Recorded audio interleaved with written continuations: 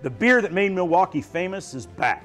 The granddaddy of all American adjunct lagers, more on that in a minute, Schlitz is American beer history.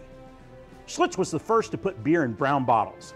They survived Prohibition by switching their slogan from the beer that made Milwaukee famous to the drink that made Milwaukee famous. And during World War II rationing, it was Schlitz in Army green steel cans for the troops. And it was Schlitz that taught us all to go for the gusto.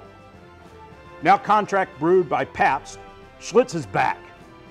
And when it's true that familiarity breeds contempt, then absence makes the heart grow fonder. This beer tastes like beer. And I know that's meaningless to say, but 25 years ago, if you asked almost any American what beer tastes like, they would have answered, you know, like beer. No hoppy aftertaste, no maltiness, no porters, no stouts, just beer, American adjunct lager.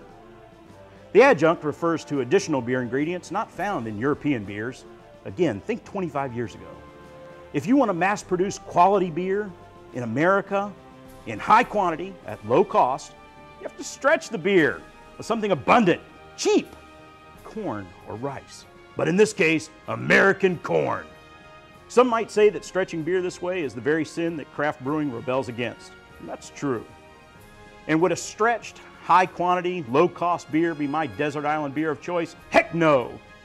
So call me sentimental and nostalgic, but I'm glad to have original Schlitz back.